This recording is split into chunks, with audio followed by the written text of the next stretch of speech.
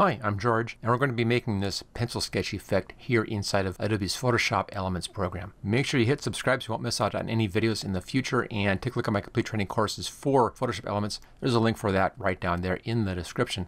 Okay, to start this one off, I'm just going to remove all of the layers in here above the background layer. Just go like that, hit the trash can, and I'll just get all those out of there. Here we are, we're back to the original image.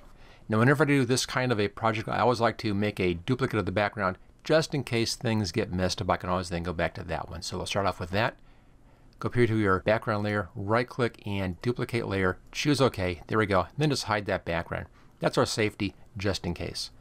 Okay, now we need to convert this over into black and white because Pencil Sketch, of course, is a black and white image. Easy to do. Go up here to Enhance, come down to Color, and just click on Remove Color.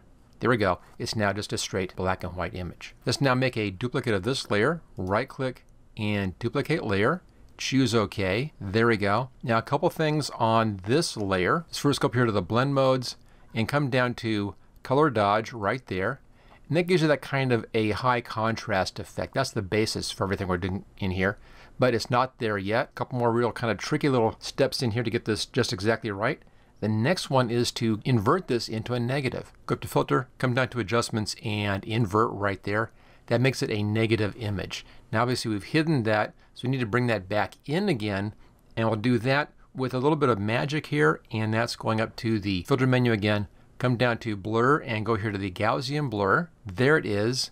And the Gaussian blur brings back that image, but it looks more like a sketch effect. Right now it's at 15.3. That's pretty good for this one. The further you go to the left, the more you get just kind of a line drawing in there. The further you go to the right, the more it looks like a photograph. But I think for this sketch, somewhere right around that 13 is pretty good. There's some nice dark areas and it looks pretty much like a sketch, but we're still not done yet. There's more we can do on this. Choose OK. Now it's a little bit soft and it's a little bit low contrast. Let's now make our darks darker in here.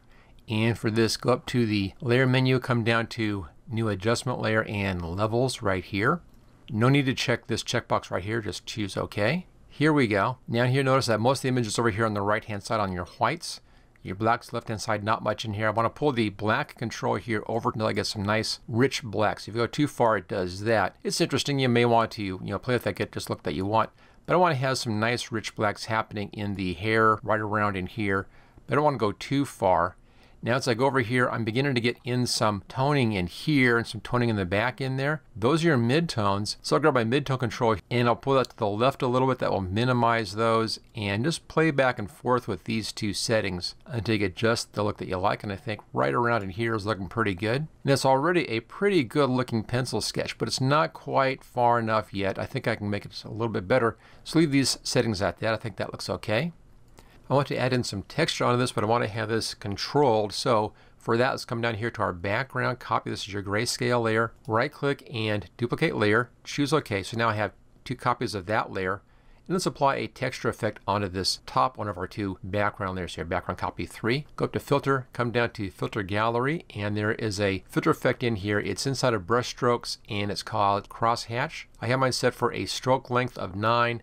Sharpness of 7 and a strength of 2. There you go. Notice how if you change these settings, it can really go kind of weird on you. So keep them a little on the low side. You can play around with them until you get just the effect that you want. I'll set that one at 7. There it is. Choose OK. Now it looks a little bit odd. We're going to blend this into that other grayscale layer here. Go to our blend modes.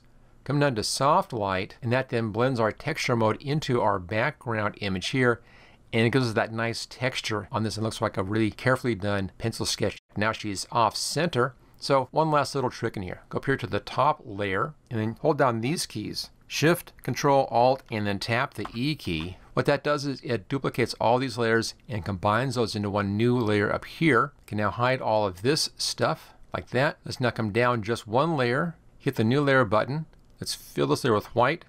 Here's our basic colors. Click on that button for your defaults. Hit the arrow here, double arrow, white in front. Grab your paint bucket and just click any place in here that fills that layer with white. And I can now grab my move tool, go to the top layer, and let's just move over here until she looks better on the image. And I think that looks pretty good right there. So there you go. There's our pencil sketch effect. Now make sure you hit the like button, click on share, click on subscribe. Take a look at my complete training course for Photoshop Elements. There's a link for that right down there. And check out my channel for hundreds more Photoshop Elements project videos. And I'll see you next time.